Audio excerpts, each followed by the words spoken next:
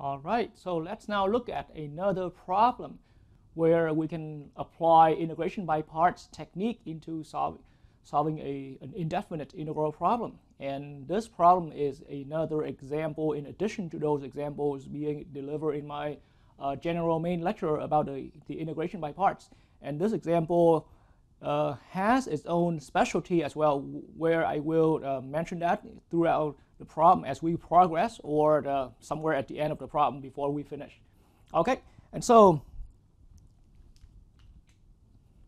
unlike many other examples, allow me to word this problem as following. So here, instead of those examples that you have seen from me before, where I give those examples where we directly evaluate, or the instruction was to directly evaluate an integral, an indefinite integral, then here we are going to have an example as following. And it's also at this point in your learning, it's also a good place here to start learning some of this technique here, and you will be finding out. So I want to prove, let's look at how we can prove, and let's prove the following. So I want to prove that the indefinite integral of the following function, sine to the n of x, or sine of x to the n, okay, dx, of course, equals to, so we want to prove that this integral, so it's sine to the nth of x, or the whole sine of x being raised to the n power, that there will equal to minus 1 over n times sine to the n minus 1 of x times cosine of x. Okay, and we are going to add n minus 1 over n. Allow me to rewrite this because I'm running a little short at space here. Negative minus 1 over n sine to the n minus 1 of x times cosine of x. But we are going to add n minus 1 over n with the following integral, sine to the n minus 1 of x dx. And indeed, I need to make a correction. It's actually an n minus 2 here.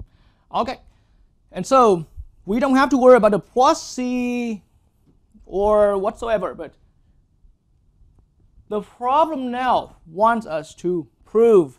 So we want to prove that we're having an equality as being indicated here. So what's the equality saying? The equality here, or this equation, is saying that the left-hand side will equal to this expression on the right-hand side.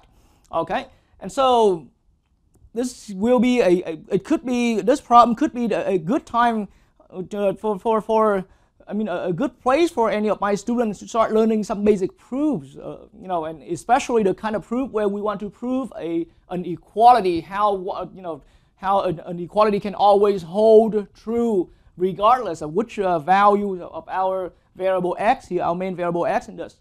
And so to get started, the very standard technique in proving a problem, in proving any equality, not only this equality, any other equality, you might have seen some trig identity that you have proven, that you've learned how to prove back in your trigonometry courses and all that. So the main idea and the biggest idea in proving any equality here is that we're going to start out by picking one side. We're going to start out by picking one side and then work our way out to find out, to show how it will also equal to the other side. Or in other words, yes, the left-hand side and the right-hand side here are supposedly equal, these two expressions, regardless of whatever the expression for x is, but we want to find those bridges, because right now it's so unclear how this left-hand side can be made equal with the right-hand side. So to prove this, we need to bring out the other bridges, the hidden bridges, so that it shows clearly, step by step, how we can make from this left-hand side equal to the right-hand side. Or someone can think from the other way around. We want to find out those bridges, so how we can make the right-hand side here equal to the left-hand side. Okay, and that's on standard how we prove a an equality in general, okay, in mathematics. Okay, so here we go. Let's try to get started on that. So for this problem, I will need a lot of board space, so allow me to erase the result. I mean, erase this ultimate goal that we're trying to prove here. But the plan now is that, in my experience, let me share with you, and you are more than welcome to explore your own creativity as well. But in my experience, that in this video I am going to show you that I am going to start out with the left-hand side, and I want to show how this left-hand side, because in the end, as we're looking at this left-hand side, it is simply just an integral problem. It's an indefinite integral problem. So we just want to apply all of our understanding in integral problems, in integration techniques, so that we can find our ways, or our way, only one way, to eventually arrive at some expression that equals exactly this expression on the right-hand side of this equality. And that's the whole point of this. And so, and as I said, you know, after viewing this video, you are more than welcome to explore your own creativity, to see how you can go from the right-hand side, or I mean, as a completely different methods right here, other than the method I show here in this video.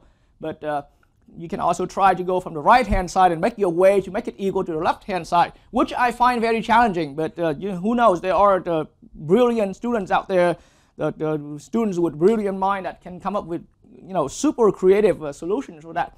So allow me to go from the left-hand side. Okay, and so now I am going to erase, and you can feel free to pause me to take note completely with what our goal is. We want to know how the left-hand side can equal with this lengthy the right-hand side expression. Okay, and so now allow me to erase the right-hand side, because that's our goal. But see, so now ignoring the fact that we are trying to prove, and now just now after erasing this right-hand side, we really are left behind with simply an indefinite integral problem. So think about it. We have learned enough technique at this point. You've learned, and specifically, I said this problem in the beginning of this video lesson. I said that we are going to use integration by parts technique to handle this integral. Because in the end, as I have already erased that right-hand side, we are left behind. We have here remaining with a completely an integral problem, an indefinite integral problem. So let's see how the integration by parts can help us right here. Okay, so at start, here's how I see it. And I brought in the LIATE guideline throughout my general lecture about the integration by parts. But I kept saying throughout my lecture there that there are exceptions to the LIATE guideline. So the LIATE guideline is good, but and of course it's good for those problems where we have to apply the integration by parts. However, there are still exceptions out there. And this problem is indeed one of those problems. And so this is where I mentioned the first specialty of this problem right here. If we're looking at this problem simply as an integration problem, as an indefinite integral problem, then the first specialty that you're seeing in this problem is that we have the LIATE guideline is not useful for this problem. Okay? And so we are not going to use that. But this is what I do. As first step, this is the algebra. At first step, I am going to see this problem as sine of n, sine to the n minus 1 of x, okay, times sine of x. So it's just a simple algebra. Some n power, I split it out down to the n minus 1 on the sine of x function and multiply with an extra sine of x. Okay, so this is algebra. It's an algebraic understanding that we've been having. And so now I see what we have here now. All of a sudden, I have here is an expression where we have one function sine to the n minus 1 of x times sine of x and times dx. And so now we are going to pick a choice. So the choice here is going to be, allow me to actually introduce the choice here, because like I said, the LIATE scheme is not going to be useful. So it's hard for us here, and it's hard for viewers at the first time to predict. So I am going to say that I am going to pick my u choice to be sine to the n minus 1 of x. Okay, so that's what I picked for the u choice actually. And then so now, just like at this point, things will go back to the way how I have been explaining since my general lecture.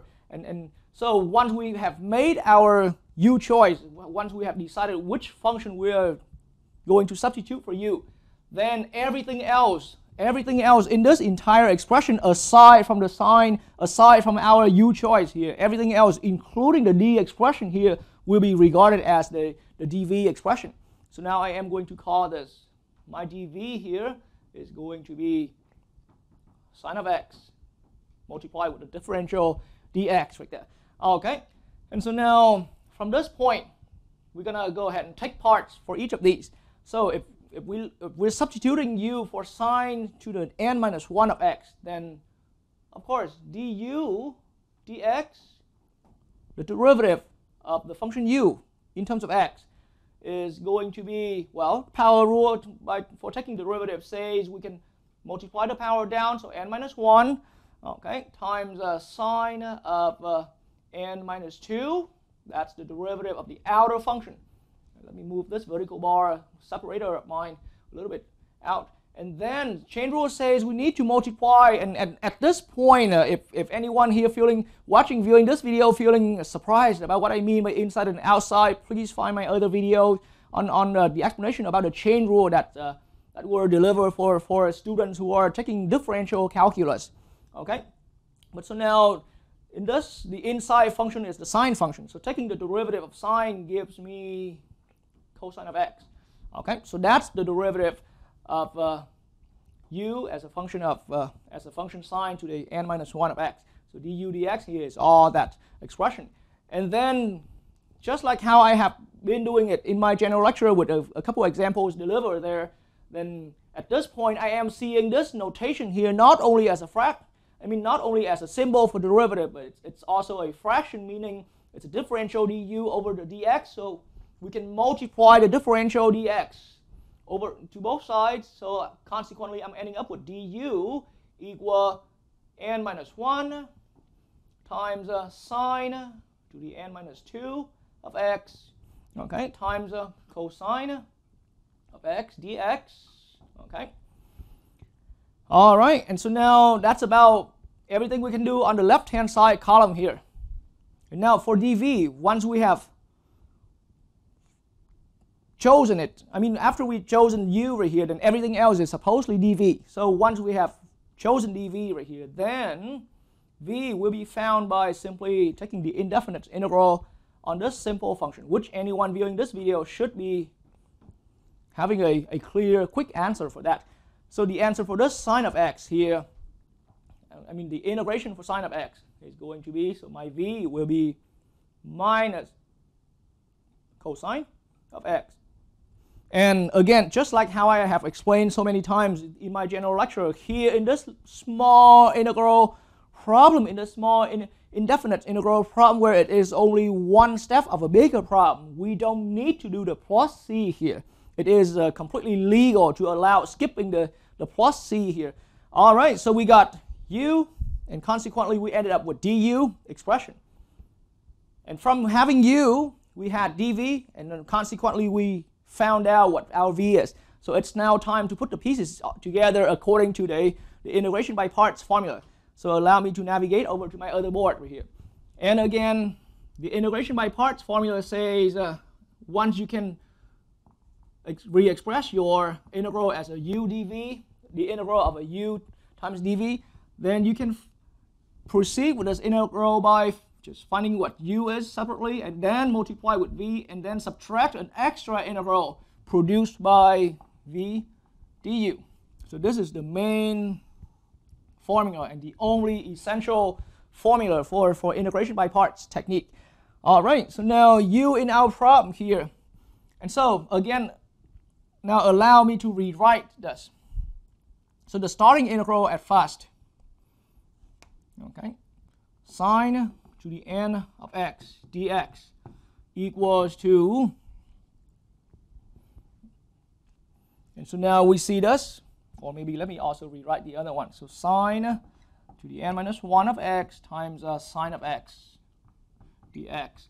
So this is dv, this is u. So now in the next step, according to the integration by parts formula. This is what I'm doing.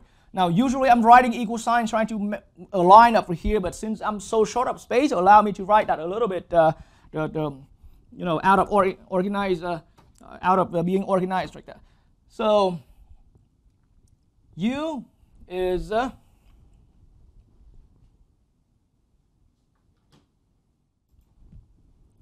right. So there's our U, and then dV is here. Okay, but V is also here. So U times V is essentially,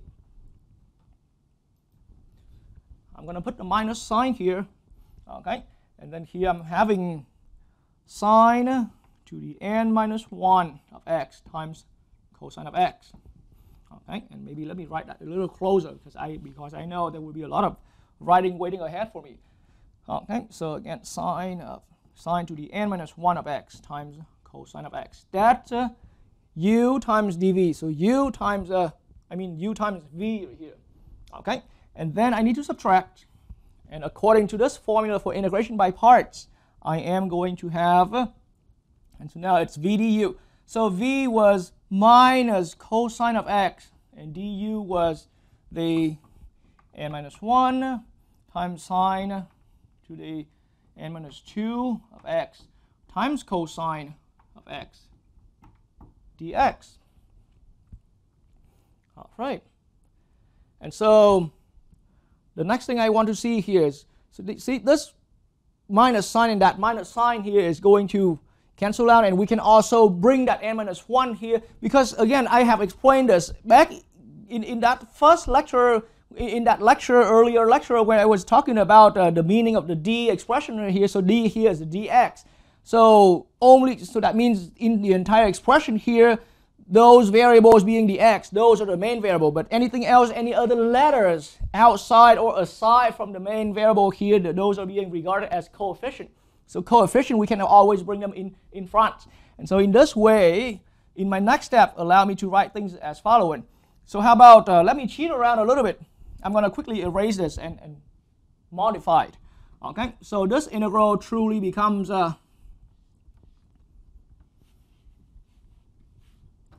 in the next step, supposedly. So it's plus n minus 1.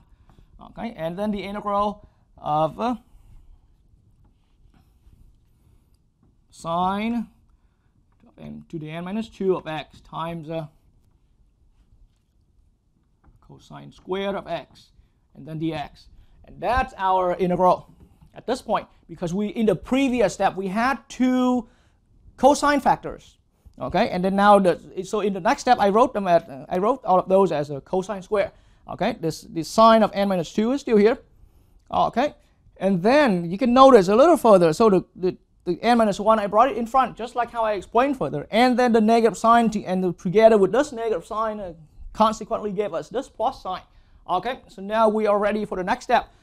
So recall again an important trig identity right here. Cosine square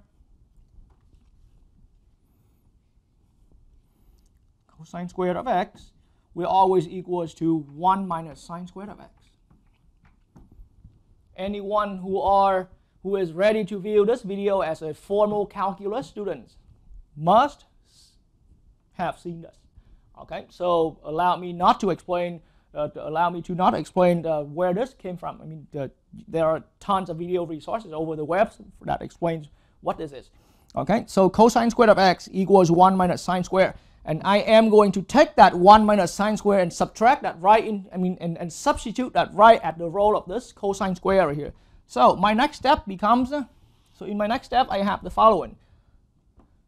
So the first term before the integral term remains the same, sine to the n minus 1 of x times cosine of x, okay, plus, and then I have n minus 1 still here.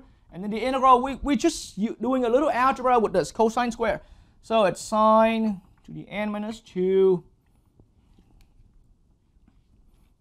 of x, and then times 1 minus cosine square, sine square. Sine square of x dx.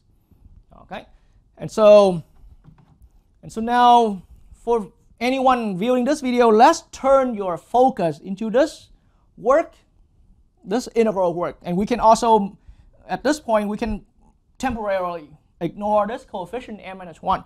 But how I see this? Well, we got two terms here. So I can multiply or distribute this and this sine of sine to the n minus 2 of x to both terms right there. Okay?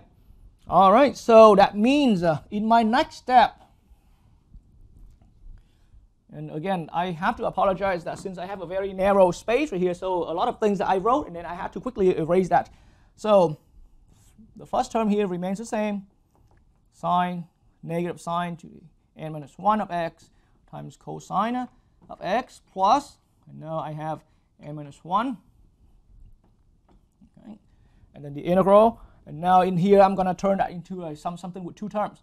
So sine to the n minus, so sine to the n minus 2 times of x times 1 is this, going to remain the same, sine to the n minus 2 of x, okay, and then I'm going to subtract, and then now it is going to be, and so sine to the n minus 2, but multiply with sine squared, it is going to give us sine to the n of x, and then these two terms now is one function that's multiplied with the dx expression. Okay, and so at this point right here, now I'm really out of space here on this board. I'll have to get back and continue my steps here on the earlier part of the board. But now I have left this here long enough, allow me to erase that out.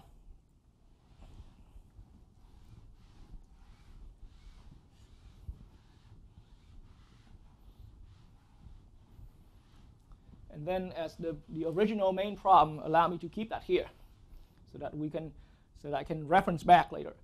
Okay? And so to continue with my previous step, so here's how my next step's going to look. My next step's going to look like minus sine to the n minus 1 of x times cosine of x plus, and so now one more time I am going to swing back to the earlier board here. So this is two terms, okay? It's two terms. So the rule for indefinite integral that we have seen earlier allows us to take the indefinite integral or the antiderivative term by term. So in other words, we can split this into two separate integrals, two separate indefinite integrals, okay? But they both have to have that common factor being the coefficient n minus 1 right here, okay? And so that means now in my next other board, in my empty board here, this part of the empty board, I'm going to have n minus 1 in parentheses as a coefficient multiplied with sine to the n minus 2 of x dx. That's one term, okay? And due to the subtraction sign that we have had before in our previous step, now I'm going to have another n minus 1 here, okay? Multiplied with the integral sine to the n of x dx, okay? Sine to the n of x dx. Well, it has an n minus 1 here, but it's sine to the n of x. Does that look familiar? And I had a reason why I still retain this original problem here.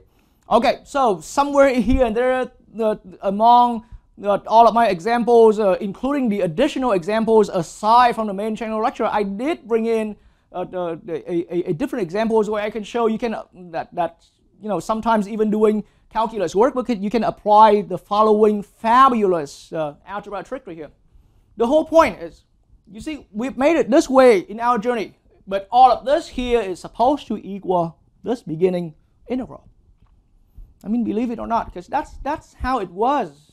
We started out, this was our integral, and then we algebraically broke that down to two separate functions for a purpose, and then we did our integration, our by parts thingy, and then once we've had that by parts thing, then we apply the integration by parts formula, and then so everything here just keep equal. So any step that we're at equal to the previous step and equals to the even further previous step and eventually equal to that original problem. So my point now is that at this point we can legally say, at this point I can legally say, now allow me to do this.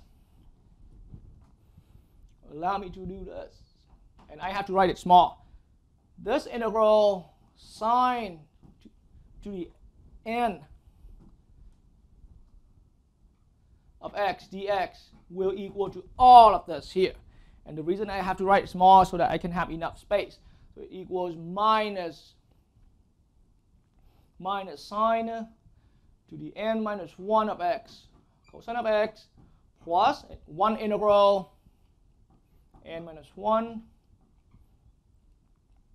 times sine to the n minus 2 of x dx. And then that subtraction sign. And now let me erase this step right here.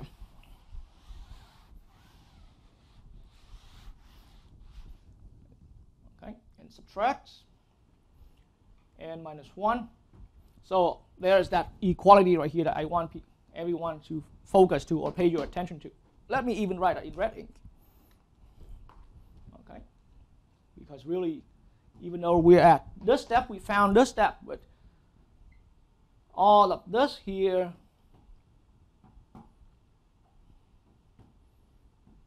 is supposed to equal to that original problem. Okay, and so that trick that I briefly mentioned, that fabulous algebra trick that I mentioned just earlier, and I also said that I introduced that in other examples as an additional example aside from those being delivered in the general lecture, is that we can add this as an expression. We can add this expression to the other side. Now simply just see this. Now if we just simply see this as an equality, as an equation, then we can add this expression to the other side. Okay, what's the advantage of that? Because think about the forward plane right here. They are like terms on the two opposite sides of an equation, of an equality. Okay, and so now since they have they have slightly different coefficient. That's why I said they are like terms. They are like terms in the sense that they're all the same integral here. But this one here is at coefficient n minus 1 with a negative sign. Okay, and that's the reason why now I can add this to the other side. And so adding this to the other side. All right. So now if this is the sign for that straight through crossover sign, so that we can indicate we can start adding side by side here. So I'm adding, as a matter of fact, I am adding the entire n minus 1 integral of sine to the n of x dx to the left. And I'm also adding the entire n minus 1 multiplied with the integral sine to the n of x dx from both sides, to both sides of our current equation. Okay, and so doing that, here's the beauty of algebra coming in right here. The adding and the subtraction here cancels out. Okay, and then here on the left hand side, if we're adding like terms, then they're going to these like terms are going to be combined. Okay, and so in that way, and so now in my next step, now I have enough space to write the following. In the next step, really, I lead to having so n plus 1, but plus 1 more of the same expression. See the sine, see the integral of sine to the n of x as one expression. So n minus 1 times of that expression plus 1 more times of that expression, we're ending up with just n times the integral of sine to the n of x dx. And all that there is equal to, and actually, now I just realized I wrote this, the horizontal line a little too early. It's supposedly down here. Okay? And so now all of that there equals to the remaining part of the right-hand side here after canceling away this term that's being crossed out. So now I'm looking at minus sine to the n minus 1 of x times cosine of x plus n minus 1 times the integral of sine to the n minus 2 of x dx. Okay, so I've come to this far. Have a really good note of this. Pause the video if you have to and take a good note of this highlight key step right here. Because now I am going to write in my next step, I'm going to need the next board and I'll have to erase that. But it's hard to keep moving back and forth here. So have a good close look at this. Okay, so now in my next step.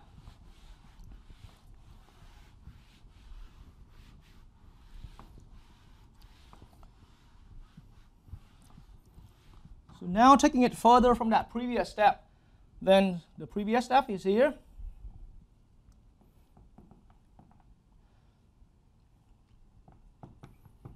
So n times of that integral, and we already came to say that it equals to minus sine to the n minus 1 of x times cosine of x, and then plus n minus 1 as a coefficient multiplied with the integral sine to the n minus 2 of x dx.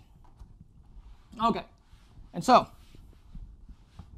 now we are ready to solve for this. I am now going to divide both sides by n. It's another algebra trick right here, because we have a coefficient in front of our expression, and we just want to find out what is this one singular expression integral of sine to the n of x equal to. And so the only simple way of doing that, the only simple way of getting there, divide both sides away by that coefficient. Okay, and so at this point, here's how we coming out down to that final result right here. So after dividing n from both sides, we're looking at sine to the n of x dx, and it's an integral. That integral will equal to, see, the first term here becomes minus sine to the n minus 1 of x cosine of x, and I can write it as 1 fraction over n. And then on the other part, it's the same as n minus 1 over n times with the integral sine to the n minus 2 of x. Sine to the n minus 2 of x dx. Okay, and so what have we done here? What have we found? And all of a sudden, so we found that we have solved the integral. We did not solve completely in the sense that we went all the way down to finding the final antiderivative. But at least if we're looking closer, the problem in the beginning asked us to prove. So this line here, everything below this was our work, but the proving problem in the beginning was following. We want to prove that the integral of sine to the n of x dx, okay, the left-hand side is to equal negative 1 over n times sine to the n minus 1 of x cosine of x, okay, plus, and then there's an n minus 1 over n with the integral of sine to the n minus 2 of x dx.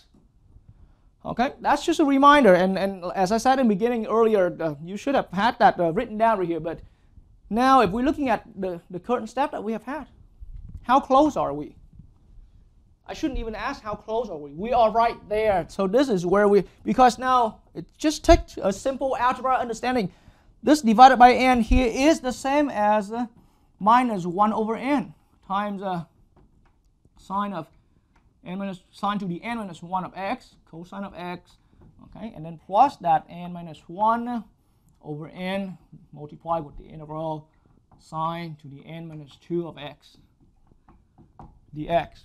Okay, and so at this point right here, left-hand side satisfactorily equals to the right-hand side. And so we have formally concluded our proof. We made our way to prove that sine to the integral of sine to the n of x dx equal to this. Well, it's unfinished, but at least we made it clear how this left-hand side equal to that right-hand side.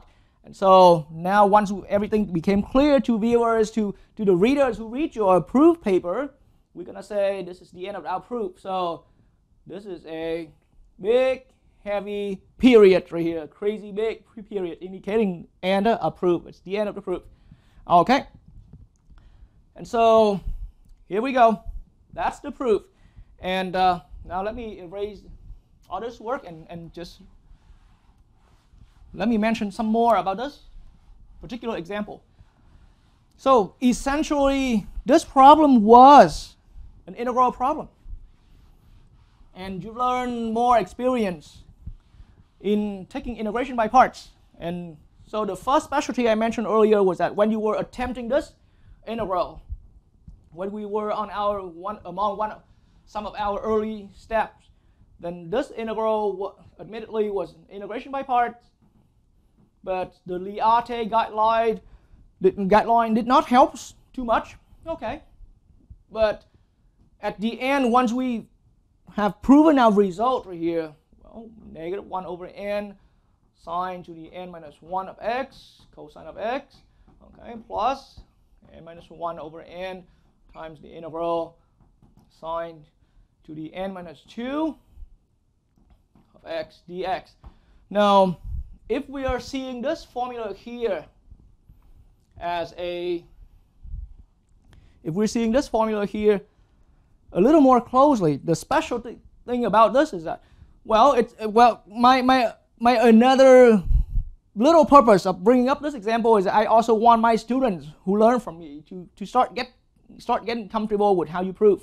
Okay, but another way, another usefulness of this result you have just proven here is that mathematicians out there refer to this as a formula. It's called the reduction formula. Okay, for sine to the n of x. I mean specifically for integration. So when we're taking the indefinite integral for a high power of sine of x, see that's sine to the n, then the look at the result. The first term here already has a reduced power, including some cosine, and then even the remaining integral here, it's still repeating. We're not complete. I mean, we did not complete the integral, but at least it reduced the integral to something with a lower power. Okay, and so it became a formula that was quite useful. I mean, I'm not going to point out as an example in this video, but there will be time in your learning. Think about this. Think about if you are taking the sine to the fourth of x. Okay, then with this formula, that it can quickly help you bypass a lot of work right here. You don't have to worry about integration by parts or anything like that. But how I see this is a high power of sine. Okay, and so you can think of this as this is a minus 1 over, see, what's the n here? The n is the power, so minus 1/4, right? Sine to the, now the power here reduced, so to the third power of x times cosine of x. Okay, so we have some template set up right here, some formula set up right here, and then we now produce the additional formula. So n minus 1 over n here is going to be 3/4. So this is just a quick application, and you will have, when we actually get there to these kind of problems, then I will have more. I will be able to bring in more the usefulness of this. So here I'm just only going to brief through. So 3/4 here, and the integral that we have produced here is going to be the sine square. Okay, so I'm not saying that we're done with the problem, but at least from starting out with an integral of a high power, that first term is nothing to worry about now because it's no integration here. But the real integration we have to handle next is an integration of a much reduced power of at least n minus 2 is here. And so think about it. You can apply this reduction formula again on that high power, treating that as a high power, and then you can apply that there as well. Okay, but again, that's just a brief idea. We will have other video lecture where I formally introduce how you can use this. Okay, and so this is another, this is the specialty of this little formula right there, and particularly this example that I brought up. It gets you more comfortable and learn more experience with your integration by parts, and also now you've learned how to prove, and specifically you've proven that the reduction formula for sine to the n of x, and I'm talking about the reduction formula for integration. Okay.